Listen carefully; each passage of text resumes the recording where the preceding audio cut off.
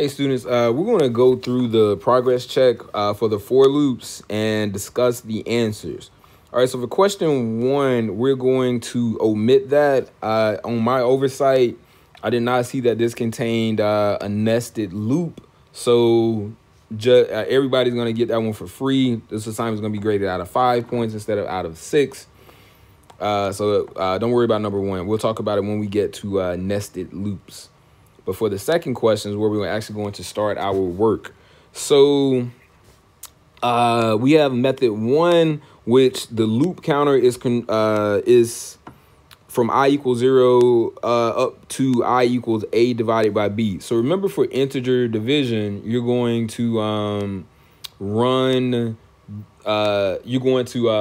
just ignore the decimal part.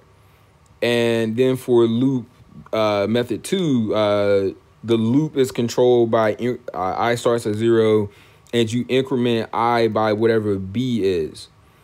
And there are a couple of ways to think about this. So reasonably, A divided by B and incrementing by B up until you get to A are both versions of dividing by A. So the only time they're going to give you the same count is when A remainder B is equal to 0.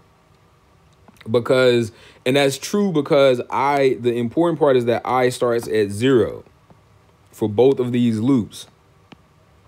And so A divided by B is going to be, if A remainder B equals 0, then you're just, in this case, I is going to equal the quotient of whatever A divided by B is, if the remainder is 0. And then since for the method 2 loop, since I starts at a 0 and you increment I by B and the loop runs until I is equal to A, you're also counting really the number of times that B divides into A. Now, if it helps you, I just go through and list some numbers that blow up the other options that don't work. So for instance, if you use when A and B are both even, you can use A equals 6 and B equals 4. Then if A is 6 and B is 4, this first loop is going to run for I is less than 1. So the loop is going to run once, and so loop count is going to be 1. The second loop is going to run twice because I starts out at 0. So it's going to run for I equals 0 and I equals 4. So that loop is going to run twice.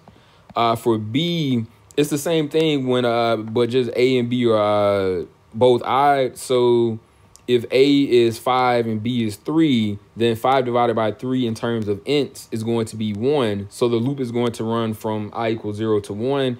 And so it's only going to run for I equals 0. Now, if you use A equals 5 and B equals 3, then the loop is going to run for I equals 0. You increment by B, so it's going to run for I equals 3. And then it's going to stop when I equals 6. So the loop is going to run twice in that case. When A is even and B is odd, what's going to happen? Well, one thing that could happen is, hold on. So we had A is 8 and B is 3. So if A is 8 and B is 3, then 8 divided by 3 is 2. So the loop is going to run for I equals 0. It's going to run for I equals 1. So it's going to run twice. The bottom loop for method 2 is going to be while I is less than 8 and I starts at 0. So it increments by 3. So I is going to be 0. I is going to be 3. I is going to be 6. So the loop runs 3 times. So C doesn't work as well. And then the option where A remainder B equals 0 is you can choose any 2 values that make that work. Say A is 8 and B is 2. Then the method 2 loop is going to start at I equals 0, and it's going to run for I equals 0, I equals 2, I equals 4, and I equals 6.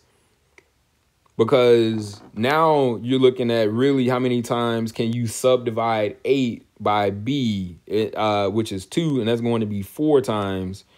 And up here, we're going to run for I less than 8 divided by, it was 2, which still is 4. So that loop is also going to run 4 times. So the answer is when a remainder b is equal to 0.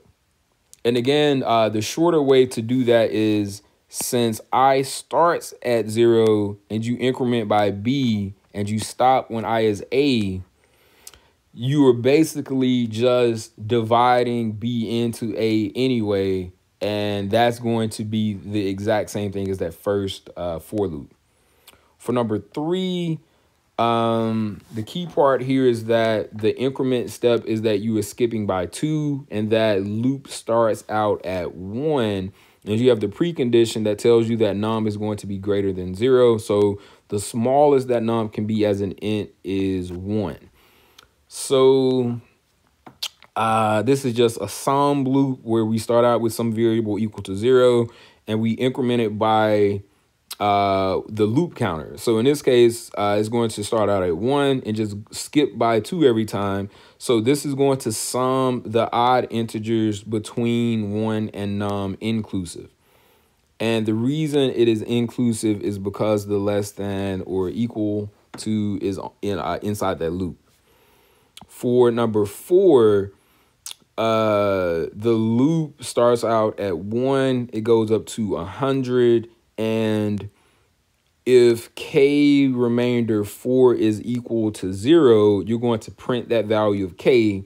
So what this is actually printing is the multiples of 4 from 1 to 100. So it's going to print 4, 8, 12, and so forth. And so now we just need to find a loop that's going to do the exact same thing. So for 4a, the loop starts out at 1, goes up to 25, and it prints k. It prints k. So this is just going to print 1 through 25 inclusive. So a doesn't work. B is going to print, it's going to start out at k equals 1 and skip by 4. So it's going to print 1, 5, 9, and so forth. B doesn't work. C is going to print the remainder of k when divided by 4. So if k starts out at 1, it's going to do 1 remainder 4, which is 1, 2 remainder 4, which is 2, 3 remainder 4, which is 3, 4 remainder 4, which is 0, 5 remainder 4, which is 1. And it just repeats every 4 times. So C doesn't work. D is going to print the powers of 4 because you're going to start out at 4, print 4, multiply by 4, so you're going to get 16. And actually it's only going to print 4 and 16 because 64 won't be less than 25. So it's only going to print 4 and 16, so D doesn't work.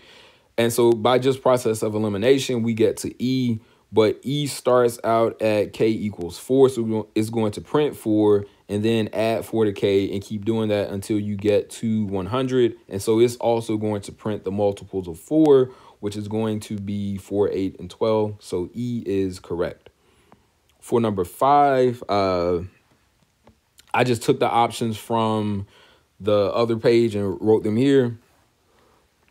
So we have this method, it's called print sum, and it takes in 2 parameters. It has num1 and num2. Num1 is the stopping value for the loop, and num2 is one part of the condition to print. So for A, if we call print sum 0 to 20, I is going to be from 0 to 19. So we're searching from 1 to 19. And the only time we're going to print I is when I remainder 20 is equal to 0 and I remainder 2 is equal to 0. So we're looking for, so I is only going to print we're only going to print if I is even and I is a multiple of 20. So there are no even multiples of 20 between 0 and 19 other than 0. So that won't print 0, 10. For B, you're looking for multiples of 10 that are even from 0 to 9. And again, that's only 0 because the only multiples of 10 between 0 and 9 is just 0. For C, this is multiples of 5 and even, which is not even possible from 0 to 4 other than 0. So again, you won't get 10. For D, I is going to go from 0 to 19, and you're looking for multiples of 5 that are even. The multiples of 5 that are between 0 and 19 are 0, 5, 10, and 15. So 0 and 10 are going to print, and that's exactly what we want. E doesn't work because you're going to get 0, 5. So you're going to get 0, 10, and 20, because 20 is going to be between 0 and 24. So that would E would print 0, 10, and 20. So it's more than what we want. And last, for number 6, is we have this method that seemingly prints the string backwards. The trick here is that in the case of str being apple, str.length is going to be 4. So str.length is 4. I'm sorry, str.length is 5, but this entire value, turns into a 4. So I starts out at 4 and goes until it's greater than 0. So, well, until it's 0. So the first time you go through the loop, you're going to print substring value I minus 1. So you're going to go from 3 to 4. So in the case of Apple, you have A, P, P, L, E. So we have index of 0, 1, 2, 3, and 4. And remember, dot substring 3, 4 means just print the L. So the first thing that we're going to print is L. And then we're going to decrement I by 1. And so I is going to now be 3, but then inside the loop, you're going to have 3 minus 1, which is 2. So you're going to print substring value 2, 3, which is just printing the P. And so you're going to get all of the letters except for the E. So D is correct. All right, so that is this video on for loops. Hopefully it was helpful.